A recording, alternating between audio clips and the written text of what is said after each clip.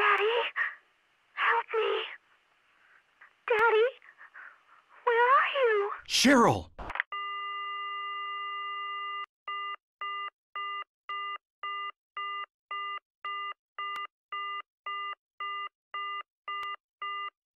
Ladies and gentlemen, welcome. I'm Josh Hayes, and today we're going back to 1999 and replaying the classic PlayStation 1 survival horror, Silent Hill. You've probably heard of the Silent Hill franchise being a close rival to the Resident Evil games, and you've probably seen Silent Hill 2 pop up in a number of best horror games of all time lists. But how did the whole thing start? There's not much information out there on Silent Hill 1, so what were the origins? This is another game I never finished as a child, so join me as I finish the entire thing, praise the good, critique the bad, and then ask Silent Hill 1. Was it any good? Spoiler warning for pretty much everything, because I'll be finishing the entire game, going over all the major gameplay mechanics and moments, designs and story themes, and then at the end I'll explain the absolutely insane plot, because it does get somewhat convoluted. Before we dive into this demonic foggy town of Silent Hill, a big thank you to all the supporters on Patreon and Twitch who keep the channel alive. More on how you can support at the end. For now, let's begin. The game starts with an intro movie, which for 1999 actually looked pretty good. This short selection of pre-game cutscenes actually sets up all the major characters and the events. Basically, you're driving with your kid in the car because she wanted you to go and visit the town of Silent Hill. You spot someone on the road, swerve off, and crash. You get out your car to follow your kid, and then they are gone. This entire intro movie plays out over an ambient light rock soundtrack, and the music is actually really good. Have a listen.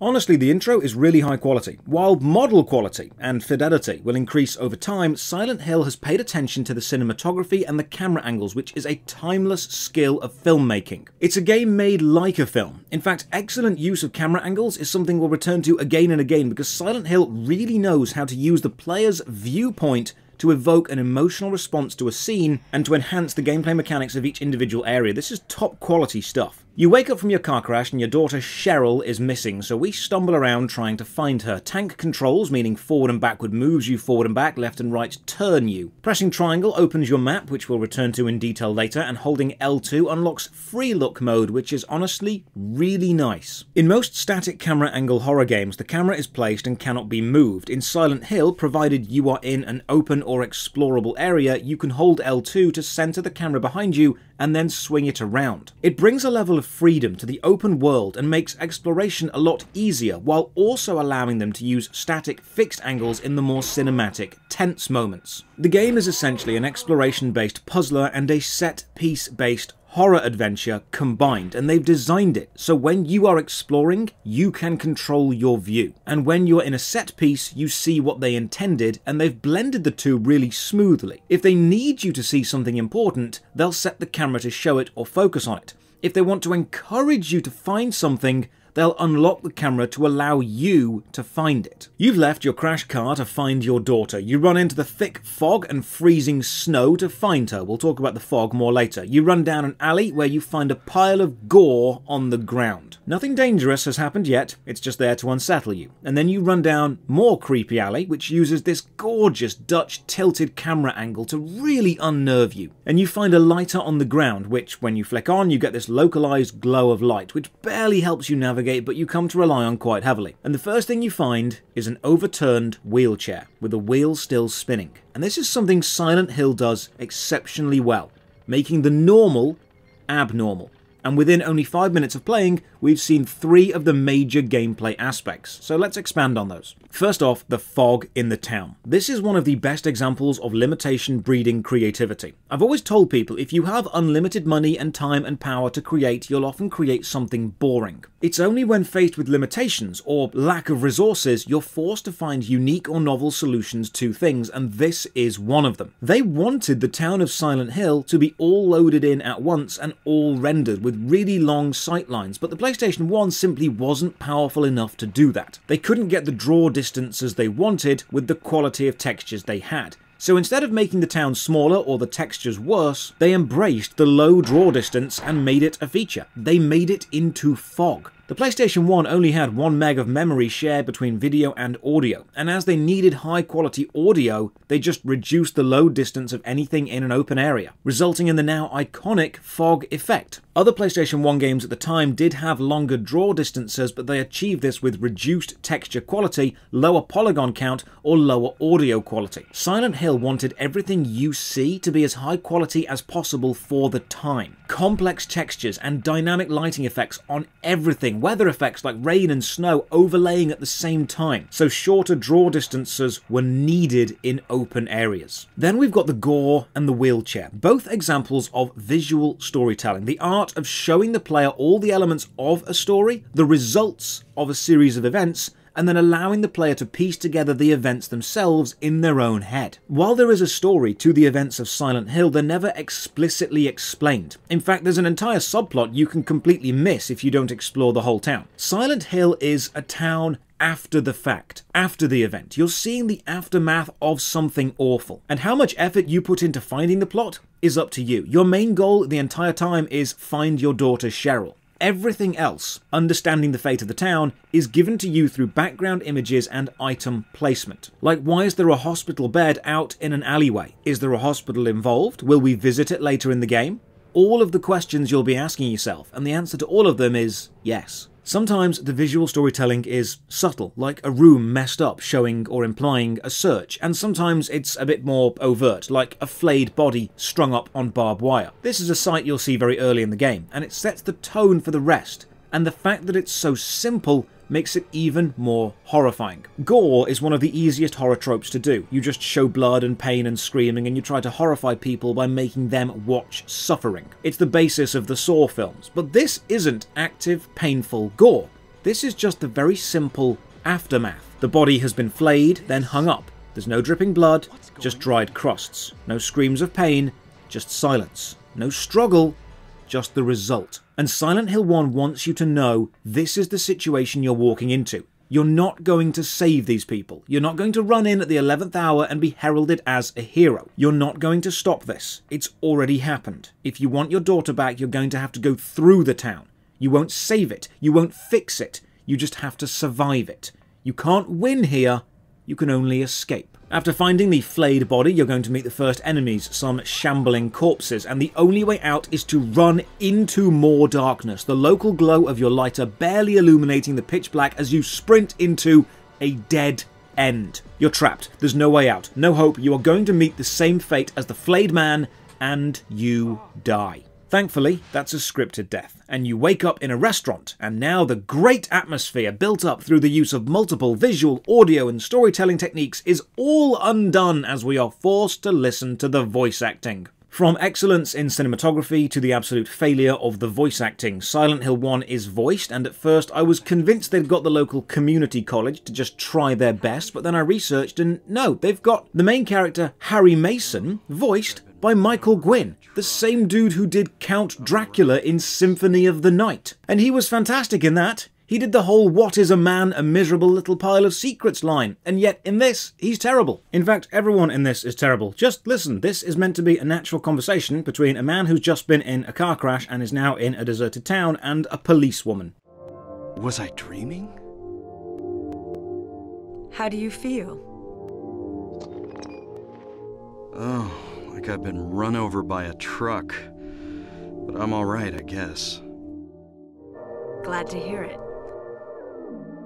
You from around here? Why don't you tell me what happened? Wait a second, I'm just a tourist. I came here for a vacation. I just got here. I don't know what happened. I'd like to find out myself.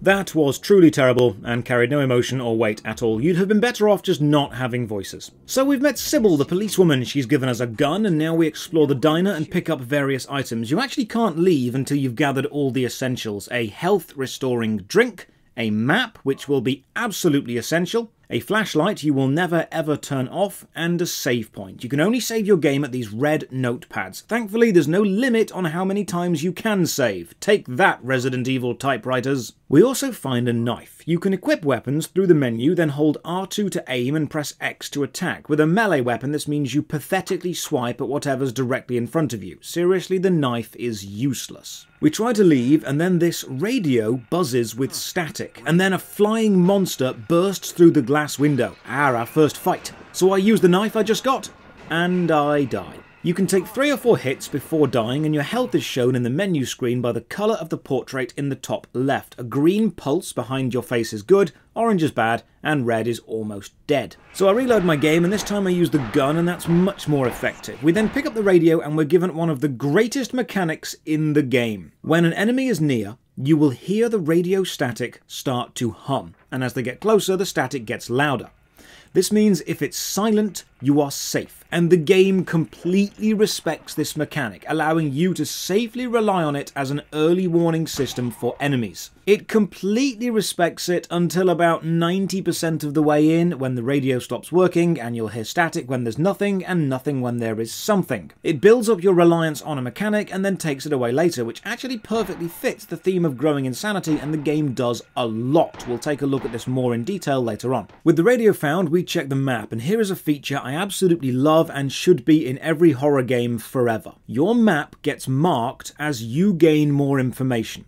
You need to go to the alley, so there's a red arrow drawn pointing you into the alley. As you explore the town and discover roads are destroyed, your map will be marked with a large red X showing you can't go this way. As you explore buildings, you'll mark your map with which doors are locked and which doors are open and which rooms have important things in them. The fact your map is updated in real time with information you as a player gain is absolutely fantastic. Silent Hill wants to scare you, but it also wants to know it respects your effort and your time. It doesn't hide the information you've gathered as a cheap scare tactic. It's happy to show you everything you've worked for so far. And this guidance system means you're never unsure of where to go. You're effectively being given an in-game, in-character guide to the next major location, and this keeps the game moving. It keeps the player exploring at the pace the designers intended, and while it won't solve the puzzles for you, it will tell you which areas you need to be in to solve them. One of the worst experiences a player can have in the middle of a horror game is the feeling of, where do I go? Those moments of being lost and directionless can kill tension. They replace your fear of the situation with annoyance. Silent Hill has taken steps to make sure that doesn't happen. Running through the town, and we're attacked by one of many enemies, the rabid dogs. A few bullets put them down, and then I discover once an enemy is downed, it's not fully dead. You need to walk over and stamp on it. This applies to almost all the enemies. It means getting up close and personal with something that was trying to kill you. Returning to the alley from the opening, and we find Cheryl's sketchbook on the floor with "to school" written in it. There's also a note with "Doghouse, Levin Street," which means nothing to me yet. So we're off to the school. Oh, quick note about the gun, you need to reload. You can either go into the menu and do it manually, or just release R2 and then hold it again.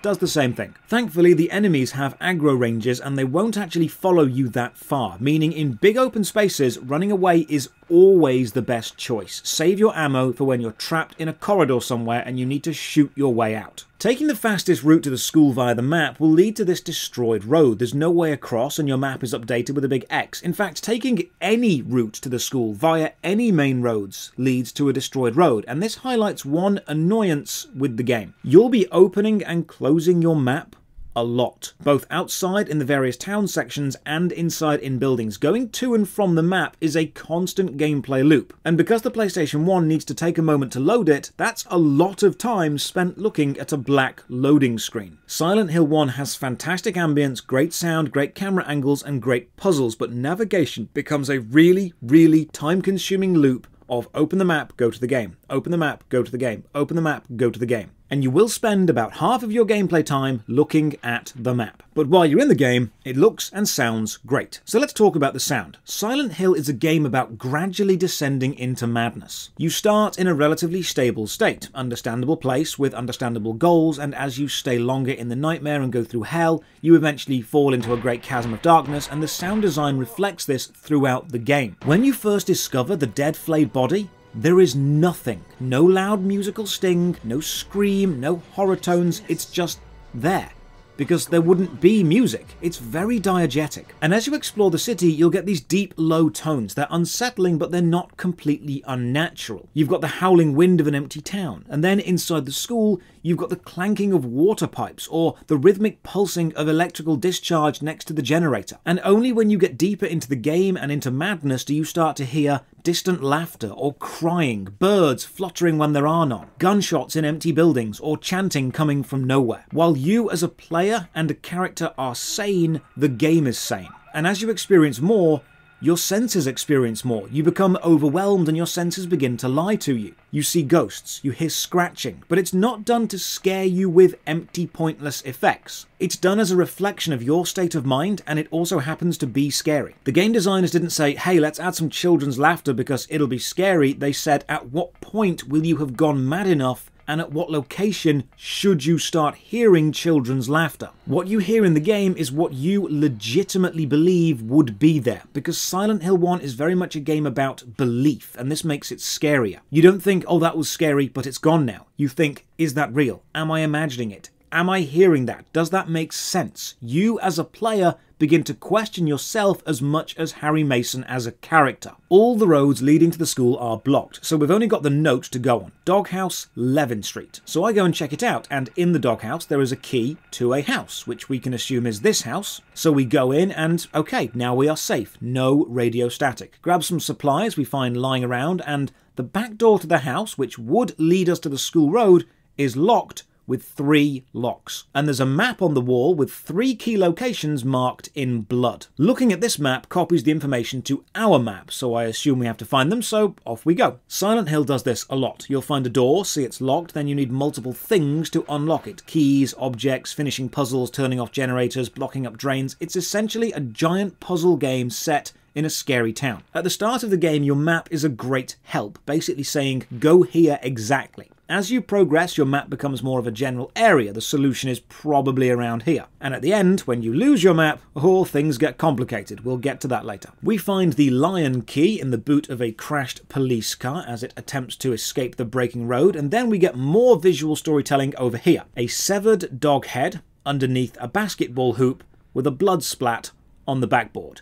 You don't need to see the event happening to know what happened, and that makes it worse. This game loves showing you the subtle aftermath of a disturbing event. The third key is across the bridge, and this highlights another major element of the early game, a lot of running. You'll spend a good half of the game running back and forth. In the later sections, the gameplay is very densely packed, with lots of close rooms and puzzles and objects and enemies, but the opening is mostly just running back and forth. The 3 keys we need are the key of Lion, key of Scarecrow, and key of Woodman, which you may recognise as references to the Wizard of Oz. And this is another major theme of Silent Hill, allusions to classic literature all focusing on the theme of another world, or a character slowly approaching madness. Later we'll have references to Alice in Wonderland with certain item names. You'll see Hemingway brand cigarettes. If you read the newspapers, you'll see mentions of Buffalo Bill from Silence of the Lambs. The whole world is constantly referencing works focused on madness. When you unlock the door with the 3 keys and head into the back garden, the game gets even darker. An unnatural, all-encompassing black surrounds us, and now you're relying even more on your flashlight. Thankfully, it doesn't take batteries and doesn't run out. We reach the school and grab the most important of items in the opening room, the map. Whenever you change area, your priority is always to find the map of that area because navigation is more frustrating than any enemy or puzzle. Here is the most unrealistic part of the game, a school nurse's office actually stocked with medicine and not just off-brand plasters. The school itself is creepy because again it's taken the normal and made it abnormal, so let's just dive into this much more, because it's one of the best ways to do horror. Seeing something horrific like a mutilated body or cosmic horror can be scary, but there's also enough of a disconnect between it and your actual everyday experience that you never truly immerse yourself in the horrific situation. Because you think, yeah, it's scary, but it's not going to happen to me. Silent Hill goes for a different approach. Instead of showing you something completely supernatural, it takes something natural, what you already know, what you've likely experienced, and presents it in a wrong, twisted way. Like a hospital bed in an alleyway. You've probably seen a hospital bed and an alleyway, but not together. And it's the presentation of the normal in an abnormal way which makes the horror hit much closer to home. The old horror movie trope is the abandoned mental asylum, and as scary as that sounds, most of us haven't actually been in an abandoned mental asylum, so that disconnect between personal experience and in-game experience is strong enough to keep the moment of true immersion at bay. You don't have a memory to connect what you as a player feel to what your avatar in-game is feeling. But in Silent Hill, you're in a school, a standard normal primary school. We probably all know these types of hallways, of classrooms with desks lined up in neat rows. We are used to them being busy, packed with people. We have memories of places exactly like this one. To see something we know, a school, presented in a way we don't know, completely empty, is close enough to home to be truly unnerving. It's not fantastical, unrealistic horror. It's grounded, believable horror. Combine this understandable, relatable situation with a deeply uncomfortable, low droning sound, and you get this kind of ambience.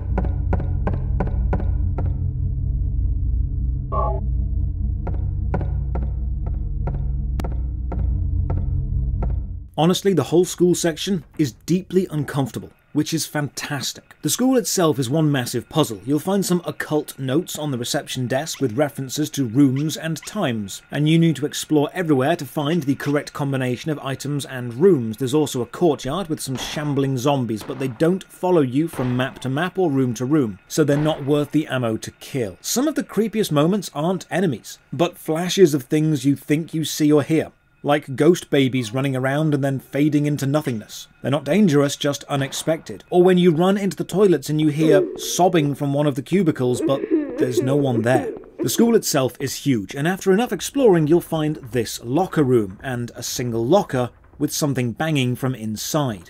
So you go to open it, and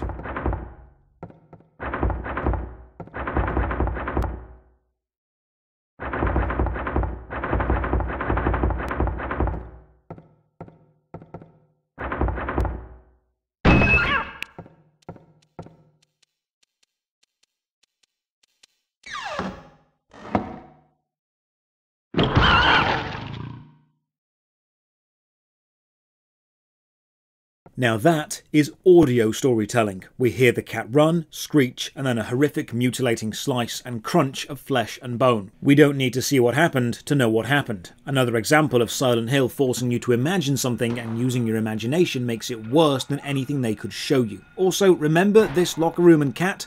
It'll matter later. Explore the entire school, including the basement. Nice touch here, there's a valve, but we can't turn it because our character doesn't know what it does. I like this. In most games, you can just randomly press buttons or turn valves. In Silent Hill, you don't mess with stuff unless you have a reason to, so all of your actions logically link to the next, which is a lovely narrative-driven set of decisions. Like how we find some acid in the chemical lab, then a cryptic note saying, "Sage's water will release the amulet." Then we find a stone hand holding an amulet, so we pour the acid on the stone hand and we get the amulet. Then we use the amulet on a clock tower which changes it to 2 o'clock. And then we find a note saying at 2 o'clock we need to go to the room of songs and sound, which is likely the music room. So in the music room there's a piano and a puzzle about birds. Everything flows. Now, I'm not going to spoil all the puzzles for anyone who's going to play this, because I highly recommend you do. Just know that some of them are cryptic as hell. They're never unfair. You can't necessarily miss a piece. You're given all the information you need, but god damn do they take some figuring out. This is the right combination of musical notes related to the descriptions of birds, and I was here for quite a while before I finally got it. This puzzle gets me the second medallion, which we put into the clock tower again, which opens the door, and we climb in, and then a very strange series of events. The clock tower goes up, so I was expecting to climb up into the structure, but no. You climb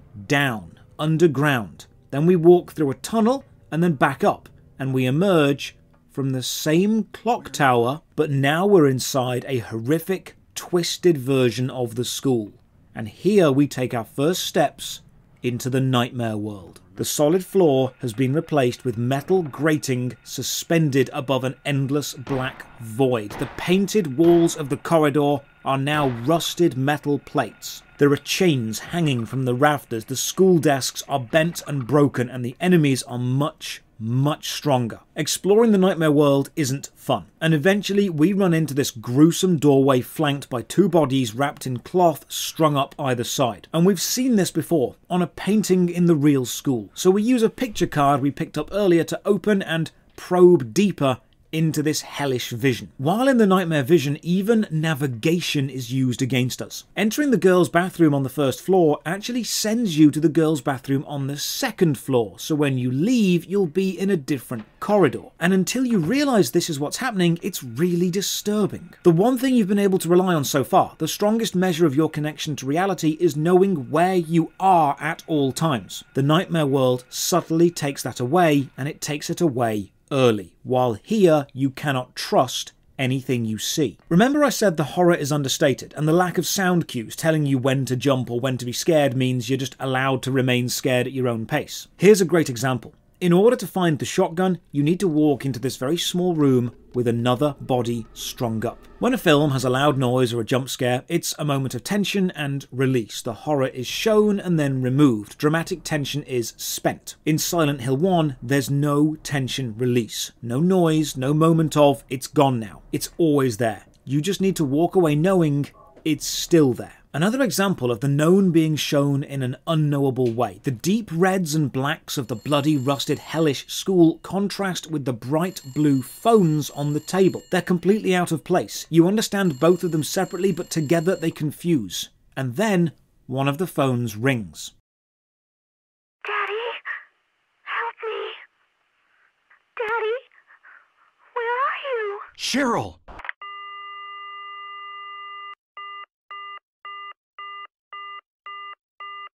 The game constantly reminds you of your main goal, find your daughter. And now it's taken away navigation being stable. That's actually all you have to cling to. Everything you do, you are doing for your daughter. So we continue through the school, and up on the roof you can marvel at this artwork of barbed wire and bodies. You can wash a key from the roof down a drain and head down to the courtyard to pick it up, and hey, it's the locker room from earlier, but it's the nightmare version, and I wonder.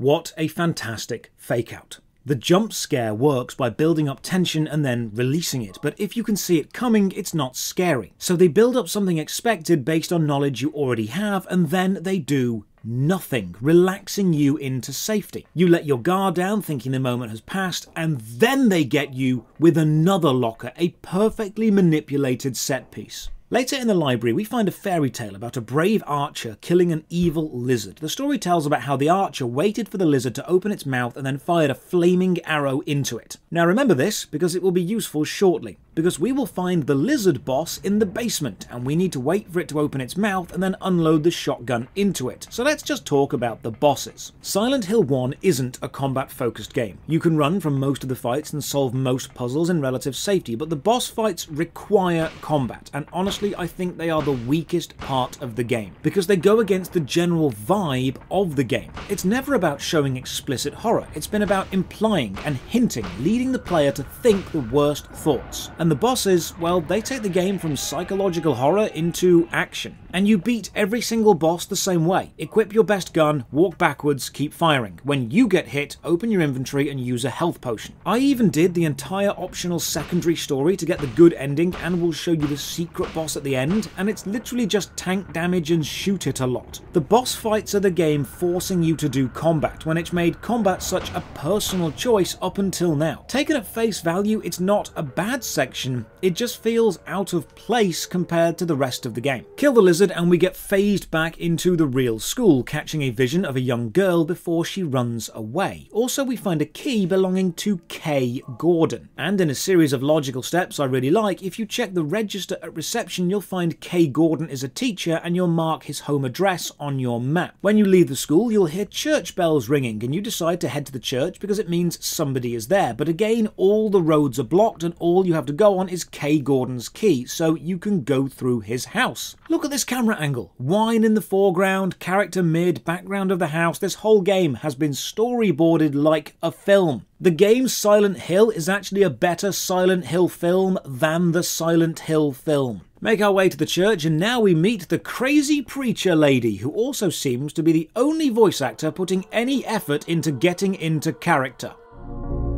Were you ringing that bell? I've been expecting you. It was foretold by gyromancy. What are you talking about? I knew you'd come. You want the girl, right? The girl? You're talking about Cheryl. That was Dhalia. She tells us to go to the hospital and gives us this strange object called a flauros, and this is the moment the plot starts getting weird. I mean, it's been pretty occult and eclectic up until now, but it was always grounded. From here on out, the grounding falls away. The hospital is another long runaway, which sends us through the shopping district, and oh good, now the zombies can jump. They're still not worth killing because shooting takes too long and there are too many of them. So I scour the police station for ammunition, and unfortunately no sign of Sybil, and then I run into the hospital. In the hospital, we hear a single gunshot, and then we meet another alive human.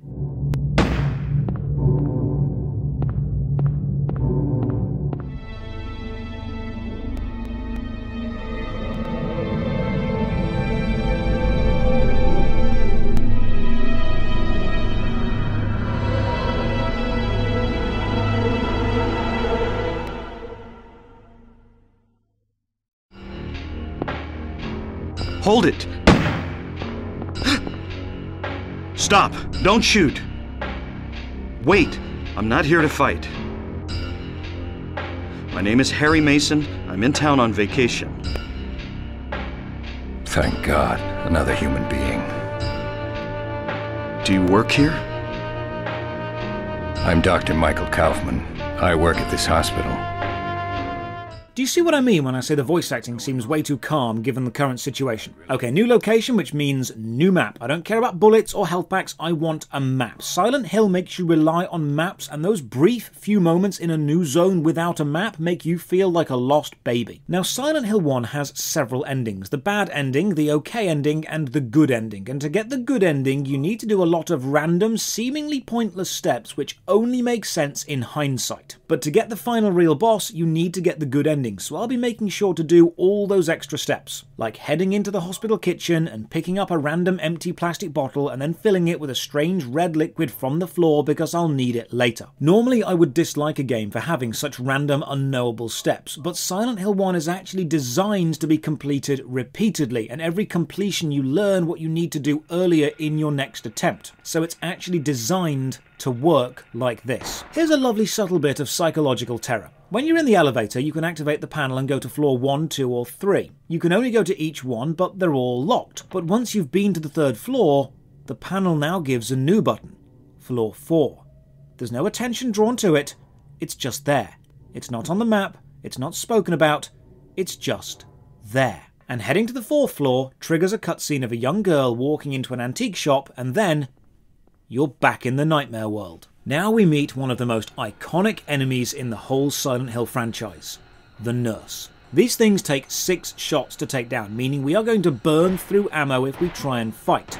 Even more creepy experiences in the toilets. We hear banging, but there's no one there. Interestingly, when we kill a nurse, we can see some kind of parasite on their back, meaning they might not be possessed by a demonic spirit, but an actual physical thing.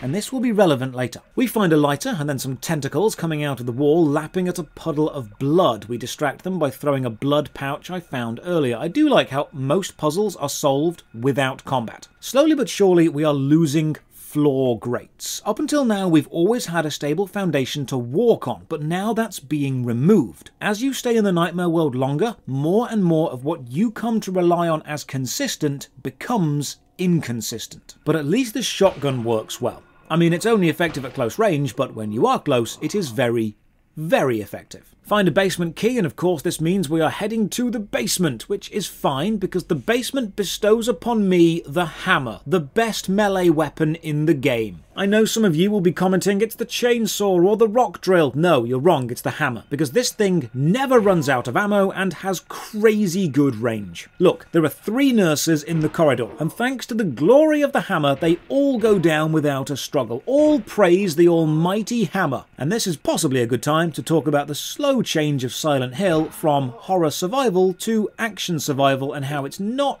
always a good thing. The opening of the game has you running away from weak enemies because you are also weak. And now I'm actively seeking out enemies and mashing them to a pulp, combined with the lizard boss needing to be shotgunned to death, and you'll see a slow switch in gameplay focus. The start of the game is survival horror. The ending is action puzzler with horror elements. Once you've got enough ammunition to take down a small army, you're not really afraid of anything anymore. Every enemy in the game is weak to the hammer or to enough bullets. Once you are armed, there is nothing more powerful than you. And this switch in your favour really lessens the impact of horror. I found myself eagerly running around corners ready to blast stuff with buckshot instead of creeping around slowly hoping to avoid death. I became the hunter. And when this happens, the game really loses what horror grip it had on you. Return to a locked room from earlier and we meet another sane human in the nightmare world, the nurse Lisa Garland. Finally, someone else who's okay. Who are you? My name's Lisa Garland. What's yours? Harry Mason. Harry, tell me what's happening here. Where is everybody? I must have gotten knocked out. When I came to, everyone was gone. It's awful. So you don't know anything either. Great. After a chat with Lisa, we experience an extreme headache and wake up to see Dhalia, the crazy lady from the church. She gives us a key to an antique shop, the one from our vision earlier. To find the street address, you actually need to go into your menu and look at the key, which will mark the shop on your map. I like this, it's logical. So we run through the town, and inside the antique shop, we meet Police Officer Sybil again. Harry! Sybil? I'm glad you're okay. I shouldn't have left you. Things are worse than I thought. She said something about the town being devoured by darkness. Gibberish like that. Any idea what it means? Darkness devouring the town. Must be on drugs. Notice the line, "They're all on drugs"? Well, that's a massive bit of foreshadowing because, plot spoilers, most of the town actually is on drugs. That's one of the causes of the mass psychosis. There are demonic forces, but there are also a lot of drugs. In the antique shop, we find a secret back room with an occult altar. We examine it, fall unconscious again, and wake back up in the hospital talking to Lisa. Meaning, wait, did we even go to the antique shop? Lisa says she thinks she saw Cheryl, our daughter, running to the town's resort sector. But before she can give us specifics for how to get there, we fall unconscious again and wake back up in the antique shop, except this time it's the nightmare version. This whole segment is very fast, and it's also the first time you feel reality breaking, making you as a player feel disconnected. So far we've had the floor fall away, we've had the map be broken, but now we've had our connection to the world as a consistent entity shaken up. We've been teleported from location to location, we've had conversations that might not have happened, and we've been pulled from reality into the nightmare with no explanation. So from this moment on, you don't know what you can trust as real, even in the seemingly real world. Leaving the antique shop puts you in the nightmare version of Silent Hill itself, and it's just as horrific as the school. Now, this narrative break is a real double-edged sword as far as story consistency goes. On one side, yes, it's unsettling to not be sure what's real and what isn't. It's not a nice feeling to not be able to trust your own senses. But on the other hand, this really damages the central narrative thread we as players had been clinging to. Without a consistent world, our journey isn't following any form of internal logic anymore. It's now become creepy set piece moving to creepy set piece. If I don't have any control over my location, or those locations can be switched at will, my understanding of the game world layout might be damaged so much that I actually stop caring about it. Why would I put effort into learning a world if that world can be changed on a whim and I have no power over it? This is a real narrative risk. You're pulling all sense of consistency away from the player, and some players will embrace this as gamified insanity, following the themes of madness and the unreliable narrator, while some will be turned away by the lack of mechanical cohesion in a world they're trying to immerse themselves in. We need to find Lisa and ask about the resort and where she may have seen Cheryl. This means running through the shopping district, another location we all know, presented with the unusual, unsettling way of being completely empty. This also gives us this excellent creepy moment of all these TVs in a shop display turning on at once and playing static, then flashing up an occult symbol. A brilliant building of tension inside a relatable place, which is once again interrupted by a lackluster boss fight. This walkway falls down into a room full of sand, and we get attacked by a giant slug. The giant slug swims through the sand and pops up to bite us, and we defeat it by shooting at it enough. Once it's dead, it's not actually dead, it just burrows away and leaves, so we'll probably see it later. Head out the main doors and back to the main town of Silent Hill. It's moved even more toward madness. The buildings have been replaced with endless black and wind turbines, some rusted shut and some moving, and the road we were on replaced with grating built on stilts. This is otherworldly. This isn't where we were. This is another step toward the madness of constant, unknowable, unstoppable change, which itself reflects one of the themes the game is about to explore much more overtly, the process of growth and change. Sprint through the lashing rain to the hospital and find Lisa again. She explains we can go to the resort part of town by going through an underground tunnel connected to the waterworks. So we leave the hospital, and again the world has changed, and the previous open town is replaced by a single grated path leading to some steps. We run up to the roof, and hey, the slug boss from earlier is back, but it's grown into a moth. Now, the boss fight itself is nothing special, just back away and keep shooting. But it's what this whole sequence represents which helps you understand the themes of Silent Hill. We beat the slug earlier, but it returned changed and stronger. So even victory isn't absolute. Then we left the hospital and the world changed. Our freedom of choice was replaced with a single inevitable journey and destination. This game is about loss and rebirth, about personal freedoms being forcibly replaced with a preset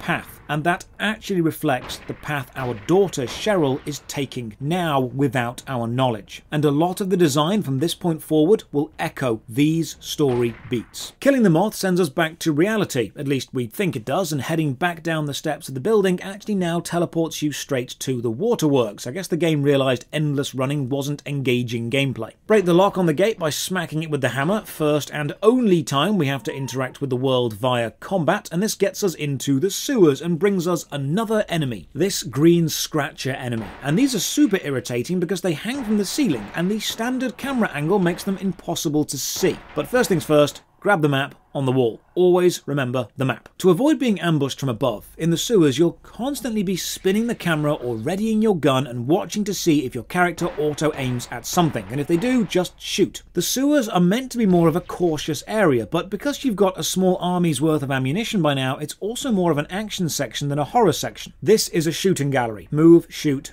shoot. And as far as horror goes, this is one of the weakest sections. The strength of Silent Hill is it takes locations we know, like schools or hospitals, and fills them with enemies we can recognise, like undead children or corrupted nurses. And it focuses on puzzles and exploration while there, and in doing so it creates a sense of relatable horror. And now it's taken a place not many people know, a sewer, and fills it with enemies we can't relate to, green slicer things, and focuses on gunplay. And this actually creates a sense of relative comfort, because we can definitely win with enough ammunition. The sewer section is the antithesis of Silent Hill's core design. Up until now, it's been things you recognise presented in ways you don't, filled with things more powerful than you. But here, it's a place you don't recognise, and you can't relate to, and you don't feel vulnerable because I'm the strongest thing here. This section loses all sense of dread or fear. Even when I'm ambushed by 3 enemies, which happened at the start of the game and was terrifying, now I can just outrun them and outgun them. This was a weak horror section. Out of the sewer, we head to Annie's, a local diner, and we meet Kaufman again. He's in a spot of bother with a zombie, so we save him. Without as much as a thank you, he just leaves, but he drops his key and a receipt on his way out, so we pick it up. Now, all of this section is optional, but we need to do it for the good ending. So we head to the local shop of the receipt, search a drawer, open a safe behind the counter, and you find it's full of drugs, proving Kaufman was probably involved in the drug supply chain. We head to the motel shown on the receipt and get in using the code. Inside there's a poster on a wall of an attractive lady, but interacting with it says, "Don't look at this now. Harry has his priorities sorted." This is no time for ogling scantily clad women. The key Kaufman dropped earlier is for room 3 of the motel, so we go to room 3 and the shower curtain is across. So I check, and I'm really glad the game actually gives you the option to check the shower and lets you know no one is inside, because I bet everyone checked. Find a bike key hidden in a hole in the floor, use it to start a bike in the motel's garage, and inside we find a vial of red liquid. Then Kaufman shows up and snatches the bottle from us. This is good. We needed this to happen to get the good ending. With all this sorted, we run across the bridge outside town toward the resort area, and then we shift to the nightmare world while completely awake. No headache, no unconscious moment, just a reality shift, showing how the darkness is growing stronger. So we run through the nightmare pier and onto a boat, and we bump into Sybil again. Sybil, Harry! how did you get back here? I followed the sewer. Were you the one who cut the fence? Yeah. I'm glad you made it. I was worried about you. This whole thing's been a major blow to you. You need to rest. Sybil, The demon is awakening, spreading those wings. The plot by now is really starting to feel stretched. I'm guessing the designer had some cool ideas for locations, made them, then had to work out how to connect them. So we're told we need to go and check out the lighthouse because Cheryl may be there, and Sybil will go and search the old amusement park because Cheryl may be there. Well, it's really easy to get ambushed on these narrow pier walkways, so I just sprint past everything to the lighthouse. Now, the plot may have taken a strange turn, but the cinematography remains fantastic. This raising camera angle as we ascend the spiral staircase is gorgeous. On the roof, we have another vision of a girl fading into darkness, and the floor is covered with a huge, glowing, arcane sigil. There's nothing else here, so we run back to the boat, and Sybil isn't there, meaning we have to go to the amusement park and find her. That means another sewer section, and another new enemy, this fella with a mouth for a head. The creepiest thing about this part is how the ambient music reflects the new enemy design, and it sounds like someone's sucking in air through gritted teeth. It just really sets me on edge because it's knowable, but also strange. It's the best part of the sewer section. Have a listen.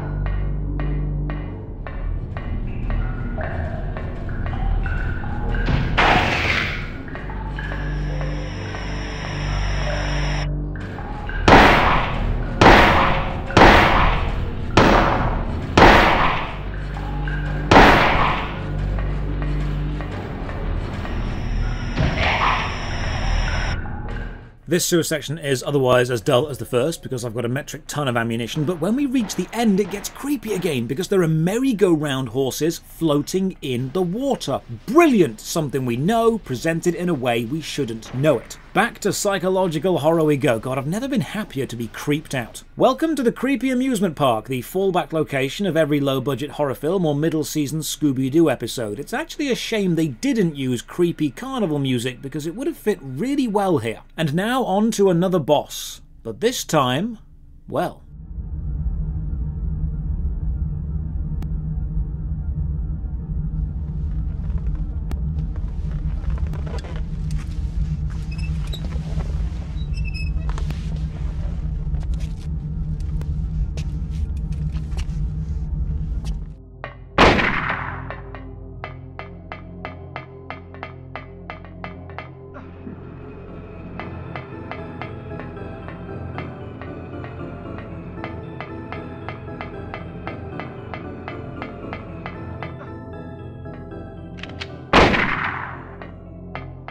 Seems that Sybil has been infected with whatever got the nurses earlier, and she is the fight. Now this is extremely well done. You want to run away because she has a gun, but as you run, the carousel turns on, and Sybil is riding the horses towards us. That's such a nice use of physical scenery. Having your boss interact with the location it's in a location-specific way is lovely to see. Now you can just shoot Sybil and kill her, but the good ending needs her alive, so shoot her until she drops her gun, and then when she grabs you, use the red liquid you collected earlier. You'll pour it over her and save her. It seems that Sybil was infected with some kind of slug-baby hybrid parasite, so the happenings in the town aren't completely supernatural. There's a form of creature horror here too. But now we get another cutscene with quite the revelation about Harry and Harry's daughter. It seems that Cheryl isn't our biological daughter. We found her on the side of a road and just adopted her several years ago. But then the young girl we've been seeing visions of shows up and pushes us back with a crazy psychic power. But then the Fluoros, the item we were given earlier, activates and pierces the girl with a beam of light, knocking her out. And then crazy church lady Dhalia shows up, and it turns out the girl we've been seeing visions of is Alessa, Dhalia's daughter. Dhalia has been searching for her, and we've unknowingly helped her by bringing the Fluoros to her, and then they both teleport away. And then we wake back up in the hospital from earlier again. Look, I'm going to explain the entire plot at the end, but for now, just go with it being a bit crazy and disjointed, because it does make sense. Eventually. Have a chat to Lisa, and she explains that she looked in the basement despite her manager telling her not to, and she found some creepy rooms, and she has memories of being there but can't remember why. So we go and explore the nightmare basement some more. And now we begin the final section, and we have to do it with the only mechanic we've been able to trust removed. We must solve the giant 3D maze of the final hospital section without a map. So this final section is a horrific amalgamation of important rooms from our memory, all linked via a hospital corridor. There are hospital rooms, but there's also a room which looks like the antique shop, and then there's a classroom with a single desk in the centre, and we spend some time exploring and finding occult keys to open some occult doors, and then we meet Lisa for a final time. Harry, Lisa, what's the matter with you? I get it now. Why I'm still alive even though everyone else is dead. I'm not the only one who's still walking around. I'm the same as them. I just hadn't noticed it before. Lisa. Stay by me, Harry. Please. I'm so scared. Help me. Save me from them. Please. Harry?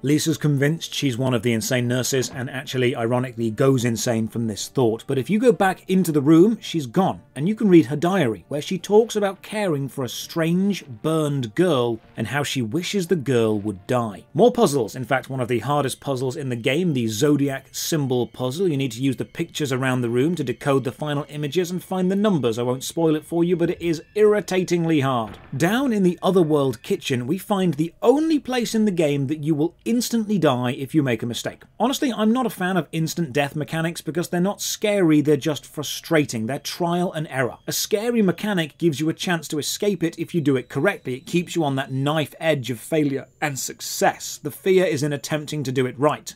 This is just, if you're wrong, you die straight away. You pull a knife out of a fridge, and if you walk away without doing anything else, the fridge opens up and drags you in. Game over. What you need to do is pull the knife out, and then use a ring that you picked up earlier to fix the broken chain to keep the monster in the fridge. Trial and error in a horror game does not hold tension well. This next bit is just laugh out loud surreal. You find a packet of jelly beans, violently rip them open, and a demonic key falls out. I think this is the moment that the logical puzzle solving starts to kind of fall apart. After collecting 5 magical items, we find Alessa's bedroom. We use these 5 items to unlock a door and get treated to another cutscene of Dhalia demanding Alessa give her some of her psychic power. We walk down the stairs and into the final cutscene. Now this will change depending on how much you've done, but because I've done everything, we're going to get the true ending, and this needs some explanation and some setup. I'm about to spoil the entire plot of Silent Hill 1, so mute the video if you're still going to play it. Several years ago, Dhalia led a cult. Her aim was to use her own daughter Alessa as a vessel to bring a demonic god into the world. So when Alessa was 7, she forced her to go through a god impregnation ritual. Kaufman was also part of this cult, and he lured in new members by getting them addicted to a new drug and then controlling the drug's supply in return for them serving the cult. The nurse Lisa was one of these poor addicted cult members. The ritual was a failure. Alessa was left horribly disfigured by it and then used what little psychic power she had gained to split her soul in 2, knowing this would delay the cult's ultimate goal of birthing a god. This splitting left Alessa on the verge of death, so they hid her in the hospital basement with nurse Lisa looking after her, but only while she was drugged up. This is why Lisa remembers going into the basement and why she wished the child would die. It was out of sympathy. The other half of Alessa's soul was reborn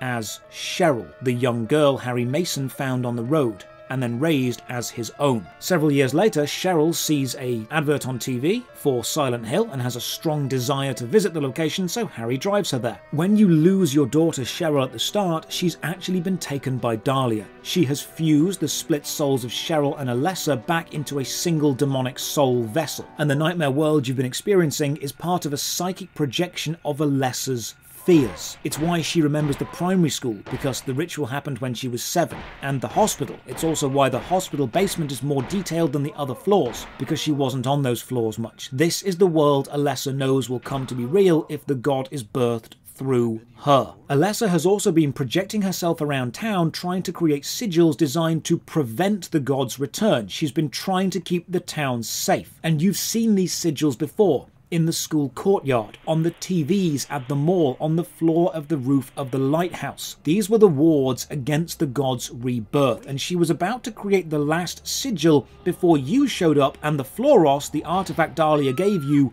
stopped her, allowing Dhalia to capture her in the nightmare world and bring her back to the ritual site. In the final cutscene, you can see Dhalia and the psychic projection of Alessa next to a rotting corpse in a wheelchair. That corpse is Alessa's actual physical body, horribly mutilated yet unable to die because it is a ritualistic vessel for God. Nurse Lisa went insane because she was forced to watch this young girl exist in agony forever and could do nothing to help her. With Alessa and Cheryl reunited, the soul is reforged and the god birthing begins. Now, if you've not done any of the extra objectives, you will fight the final boss, Incubator, a glowing white child containing the god, effectively meaning you have to kill Cheryl, your own adopted daughter, to stop the ritual. But if you did all of the extra stuff, Kaufman shows up and throws the bottle of red liquid he took from you earlier over the almost completed Alessa. This magical liquid is called Aglafotis. He has made it to be a failsafe in case the god they birthed rejected the cult's worship. The vial smashes over Alessa, killing her and forcing the incomplete god to take physical form, a winged demon type thing, whose first action is to set Dhalia on fire, which honestly is what she deserved. And now we face the final boss, the god Dhalia wanted born while it's still mortal. The fight is honestly rubbish. First off, the camera is too low and you can't see the boss without manually looking up, but manually looking up means you can't keep shooting. And the boss only has one attack, a bolt of red lightning which hits you multiple times and will always kill you if you let it, so you need to wait for the first hit, then open your menu, use a healing item, which you'll have loads of by now, then tank the other hits while shooting. This is the only tactic which works. No puzzle, no smart strategy, no use of scenery, just spam healing items and unload everything you have into it until you win. Killing the god saves Alessa. Now, your daughter Cheryl is gone because she was never a complete soul. She was just the other half of Alessa. But before Alessa disappears, Alessa reincarnates herself as a baby and hands that baby to Harry to raise as his own daughter because he saved her. During this, Lisa also claws her way out of hell just to drag Kaufman down with her. We can also assume that we never met the actual real Lisa. We only met Alessa's projection of her, as she only ever existed in the nightmare world. And then we run away with Sybil to raise the reincarnated baby Alessa. And after that extremely emotional, deep, symbolic ending, what do you think we get?